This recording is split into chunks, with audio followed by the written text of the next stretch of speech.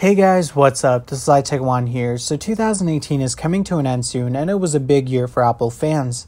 We got the HomePod in February, a low-budget 9.7-inch iPad in March, a new MacBook Pro in July, 3 new iPhones, an Apple Watch Series 4 in September, Mac Mini, MacBook Air, and an all-new redesigned iPad Pro in October. We might have one more Apple product in store before the year ends, and that is a smart battery case for iPhone XS and XR models based on the latest leaks. But since 2019 is starting soon, we are already looking forward to the amazing products Apple will release in the new year, so I have tried to round up a list of all the possible devices to look forward to. Just to be clear, these are mostly speculations and some information comes from leaks, so nothing is set in stone. With that in mind, let's get right in. The first being iPhone SE 2. A lot of people were hoping for this phone to make its debut in 2018, but it didn't happen. The original iPhone SE was launched in March of 2016. The main purpose of this phone was to appeal to iPhone users that didn't want a dramatic update to the bigger screens like the iPhone 6s and 6s Plus at the time, but still wanted upgraded specs on a phone with a smaller display. The iPhone SE actually did very well on the market due to its performance, size, and budget-friendly cost. And now that we have even bigger screens from the 5.5-inch iPhone Plus models to the 5.8-inch iPhone X to 6.1-inch iPhone XR to the giant 6.5-inch display on the iPhone XS Max, it's time that Apple makes another smaller-sized, budget-friendly iPhone with latest specs for users that don't want any of those large display iPhones. Although there is literally no leaks regarding the iPhone SE 2, the rumors have really built around it in the past year due to the success of the original model. It makes sense for Apple to release an upgraded version when its predecessor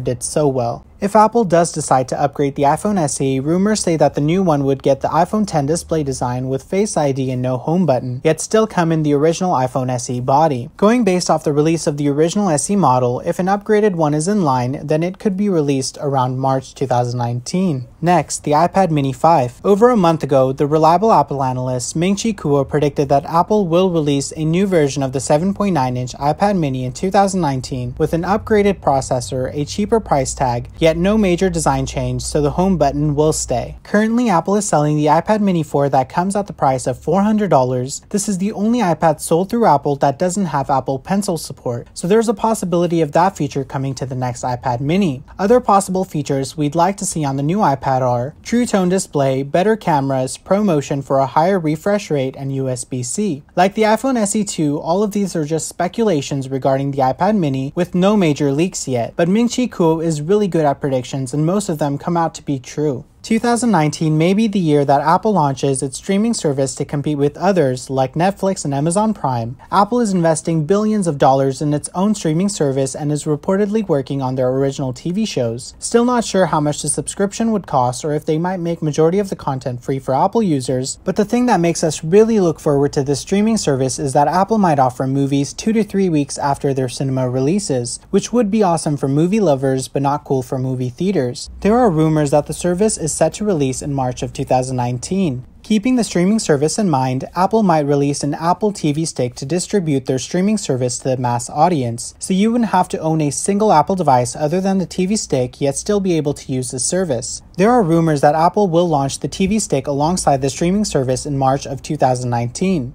It's been over a year that Apple unveiled the AirPower in September 2017 and it still hasn't reached the stores due to some overheating issues. Still no words from Apple, but maybe 2019 will be the year they finally show up alongside the wireless charging case for AirPods. There are speculations around Apple working on the HomePod 2, making a smaller and cheaper version of the original to compete with other speakers like Amazon Echo. You've got to agree that the price of the current HomePod is very high, so a much lower priced one with more improved speakers would be really nice. Reported by Bloomberg, Apple is working on an over-the-ear headphones, and the rumor was backed up with a recent Apple patent that covers noise cancellation, so this is another Apple product to look forward to. The long-awaited AirPods 2 might finally make their debut in the first quarter of 2019 according to Ming-Chi Kuo. They might come with an upgraded chipset, Bluetooth 5.0, Siri voice command, and water resistant, yet still keep their original design. Ming-Chi Kuo has reported that the AirPods will get a complete new design in 2020 with various colors. Other Apple products that might make an appearance are a refreshed iMac, iMac Pro, and Mac Pro with improved displays, additional cores, Intel's new processors, and possible redesign. And lastly, we all know that Apple will release upgraded iPhones from the iPhone XS, XS XS Max and XR. The new iPhones will most likely keep the same design from 2018 models, yet have smaller notches, possibly 3-lens rear-facing camera on the OLED iPhones, have the A13 chipset which will increase performance and battery life from the predecessors, and possible charging port changing to USB-C from Lightning. So this is it for this video, guys. Let me know which Apple product you're looking forward to in 2019. I hope you all have a great rest of the year, and hopefully you'll all stick around for more information as leaks of new Apple products start to appear. I try to make informative videos frequently yet straight to the point, so make sure to subscribe to my channel to get quick and easy news around Apple products.